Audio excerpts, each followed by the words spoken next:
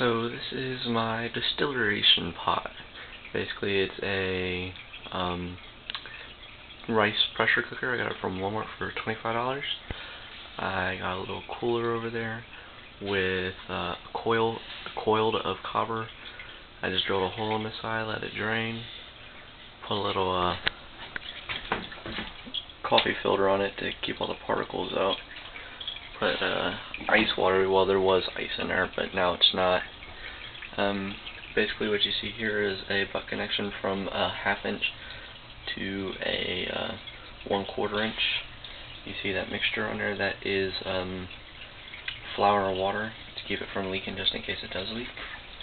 I did it on the pressure cooker. If you get it from Walmart, you're going to have to do the same thing to the pressure relief valve. It keeps it from exploding, and the actual pressure sensor. Basically that's this piece of rubber I just covered up.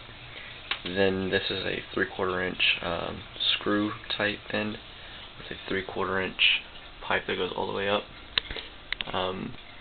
It goes 3/4 to 3/4 45, and a 3/4 to 1/2. It goes all the way down. Basically it's 2 foot by 3 foot piece. Part probably cost me $45, $50 for all of them.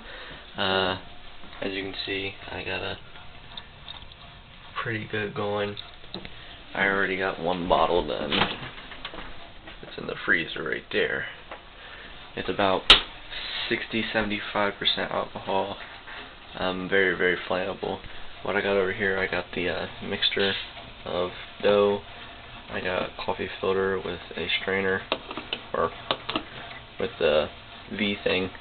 I got another one just in case I was to pour it from the bottle and to get all the rest of it out. And I got a little hole in the bottom right there. Got my lighter, and this is what I put the fluid in. I skimmed it off the top of my 5-gallon bucket. So it's me. So no problem. All right, bye.